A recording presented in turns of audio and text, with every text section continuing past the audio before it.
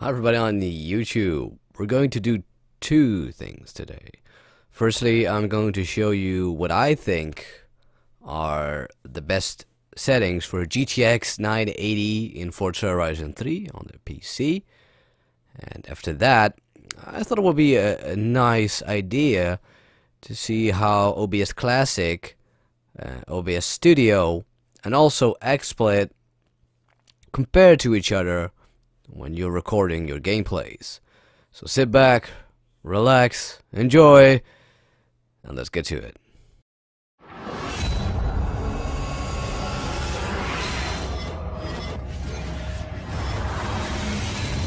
So the first thing that I wanted to show you guys is what I think are the best settings in Forza Horizon 3 on a PC. And this is the PC version. We're going into the settings video. Of course, frame rate is unlocked because you want to get as much frames as possible. Dynamic optimization is off, and then I go to the advanced tab. I pretty much have everything on medium, whatever can be on medium, and MSAA at 2 times, FXAA on, then anisotropic 16 and shadow low. This gives me the most amount of FPS in the game, while also not stuttered the entire time. And I know that medium is probably not what you wanted to see.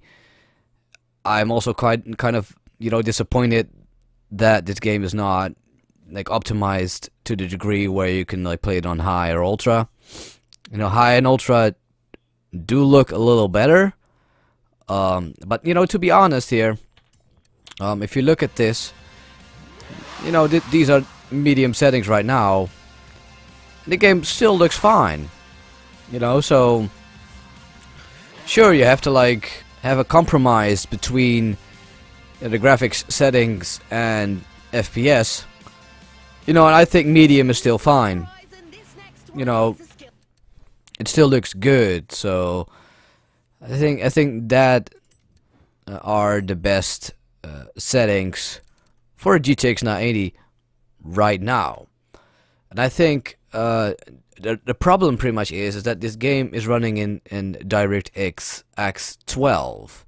DX12 is not perfect yet. It's not that great yet. I would have loved if this game was like brought out in DX11. This is unfortunately not the case. So as it stands now, I think these are the best options. So this next part of the video is a comparison between OBS Classic, which I think you guys see right now, OBS Studio, and Xsplit. What I have done is I've pretty much got the settings that you would use when you start streaming to Twitch or streaming to YouTube. It's pretty much the same settings that I would use to record my videos, which means 720p. You can see the amount of bitrate below here, 12,500, so 12 Mbit pretty much. Very fast preset. I can even show you that right here, right now, really quickly. Encoding H.264, 12.5, very fast main, 2 keyframe interval right here. So these are pretty much the settings I would always use to record my videos. And what I'm about to show you now is a recording of a race that I did in my 4GT on Forza Horizon 3, and we're going to show how OBS did. So okay, this is the recording from OBS. This is a race called the Jungle Speedway Sprint. I'm going to start the clip right now. We're gonna let it, play out, and you can see the performance and how OBS did. And as you can see here, I'm not really reaching the 60 FPS, even on the medium settings, which is not that good. The thing you can also see here is, I think it's because of the high bitrate, OBS is stuttering a little bit every now and again. I think that will happen a little bit. Yeah, here exactly. So You know, every time, like every couple of seconds pretty much, OBS just, you know, stops, and I think it waits for information or something, and then it just, like, here it happens again. So that's not great. You know, if you're you know, using this on a daily basis to record your videos, you know, and you know, especially in Forza Horizon 3, it's probably not the best way to go, because this is very choppy, and I think that's not great. You know, and the settings are not even 1080p or something like that, so I don't really know why it is doing this. But we're gonna let the race play out here, and it will probably lock up once more, maybe twice, during this last piece here. You know, and I'm surprised that this even happens, because I didn't know. I've also not been able to find an answer why this actually happens. You know, it might be the bitrate, might be the quality settings. I don't know. But you know, it happens, and that's a pity. It's a pity that it happens. So that was the gameplay with OBS Classic.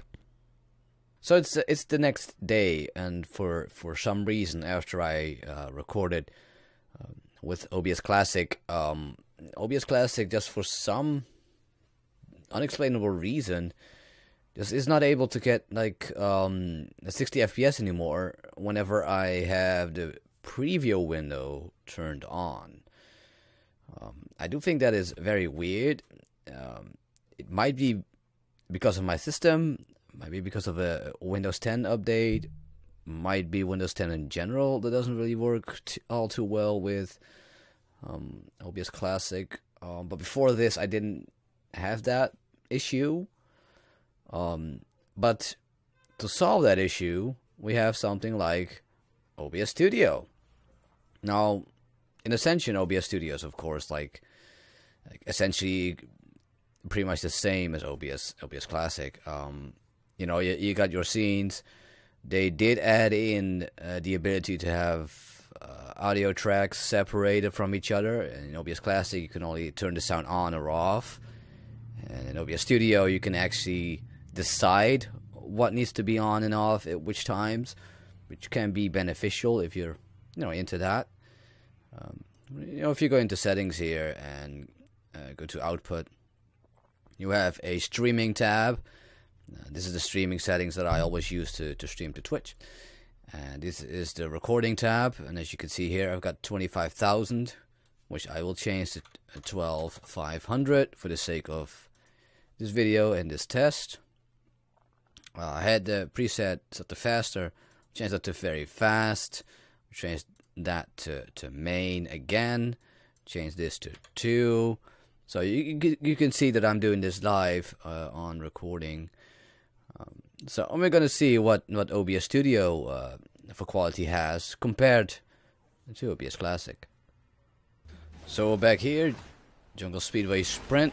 This will be a live review of this footage, because I've not seen it yet. But this is OBS Studio, 12.5 Mbit, same quality as I used in OBS Classic, same settings as you saw. And I do have to note that this version of Forza Horizon 3 for the PC is a newer version than what I've been using previously. They managed to fix some of the stuttering issues that were, I think, CPU bound. They managed to fix that actually, so the game's not stuttering anymore. So I think the gameplay might actually seem a little bit smoother than the previous build that I used. But as you can see, there was a stutter right there. That's very interesting. So let's see how this footage here What's going on? I think OBS Studio here has proven itself to be a worthy like successor to OBS Classic. In the fact that, you know, it's not stuttering as bad as OBS Classic was doing. And, you know, I actually have the preview window opened up while also recording this. Normally I couldn't do that with OBS Classic, so that makes OBS Studio a lot better than OBS Classic in that regard. I do have to say that they, you know, updated the game, so they changed a couple of things, but, you know, it looks good. It looks good. Okay, so that was OBS Studio. Last up is Xsplit right here. You know, an Xsplit has something very interesting. It has local recording here with output, but then when you go into it, you can't set the mbit. You can't do it. You can add a couple of comments here of commands or whatever you want to call them. I think they're called parameters. You know, that's fine. I even put the parameter target kilobytes per second at 12,500, which would be 12 mbit. But then again, it's not doing it. It's not actually doing anything with it. So what I have done is I have clicked the optimize for YouTube button, and then what it does is also put it at that 12 mbit mark that YouTube wants a 60 FPS video to be. At least if you record it in 1080p. If it's 720p, it's even lower, but you know, 12 mbit is what I want. So that is what this option lets the video do. So we're gonna look at the results.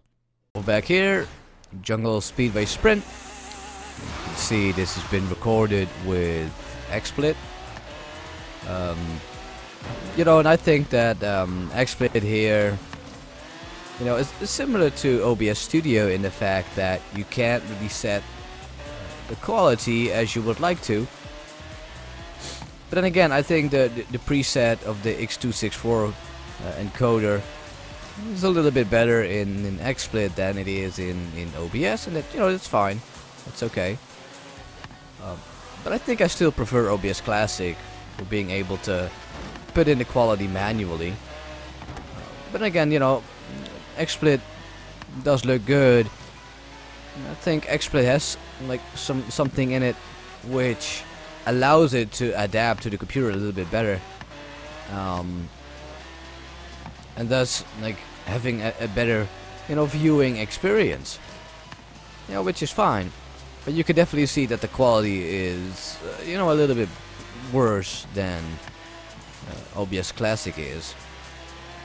But, you know, there are no stutters. And I do think that the quality is a little bit better than OBS Studio. We're gonna let the race run out here. Takes a minute to let it go to the end. You can also see the FPS in the top right corner as well. And do keep in mind that the FPS is a little bit higher when I'm not recording, of course. Because, you know, the CPU has to calculate everything and you know, record everything by its own. So it has to do two things at once. But, you know, you can compare those FPS if you would like to. And here's where the race ends. There we go.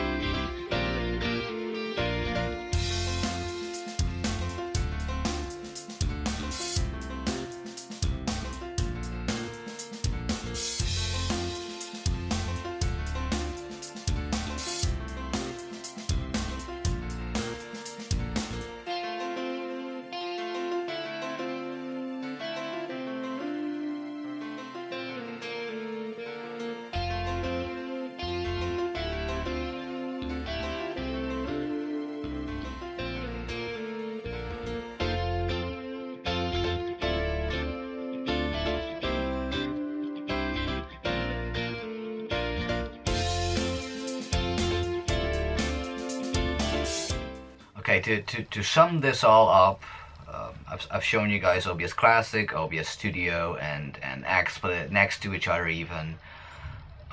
Now I have to say, the end of life has come to OBS Classic.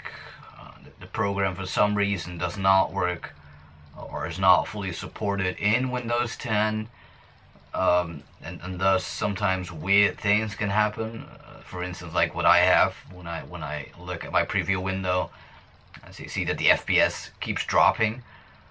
OBS Studio, on the other hand, does not have that issue. I can still look at the live preview window while maintaining the 60 FPS that I want to see. So I can't use OBS Classic anymore, unfortunately. And I will be stepping over to OBS Studio for all my future recordings, because it doesn't have that problem, which I have been struggling with for the last couple of months. You know, and then you of course have Xsplit, which is I think a worthy competitor to OBS Studio here. I think that they both are great recording softwares, and you know, Xsplit actually has this ability to have to adapt to the computer a little bit better. There are also a couple of things built into Xsplit to like support the use of a webcam, to hardware accelerate that, you know, to use anti-aliasing on the scene that you're seeing, you know, little tweaks and little things like that. You know, the thing with the Xsplit is that, you know, you have to pay for it if you really wanna use it. Otherwise, you have to use it with a watermark. You know, it's whatever you like, of course. I mean, the price of Xsplit is not that big. It's like €3 per month for an entire year or something. So it's not that big of a cost. But you know, OBS Studio is free and works fine as well. So you know, it's whatever you like to use. And hopefully, by watching my video, you have been able to see what the differences are between the three most popular programs. You know, and hopefully this helped you out. If it did, then you know, I'd appreciate a thumbs up. Also subscribe for more videos, because I will be playing some more games in the future. Like you know, Battlefield 1 is coming up very soon. But anyway, I'll see you guys later. Peace out. 6 room, oh crap. There we go. I done it. What the hell have I done?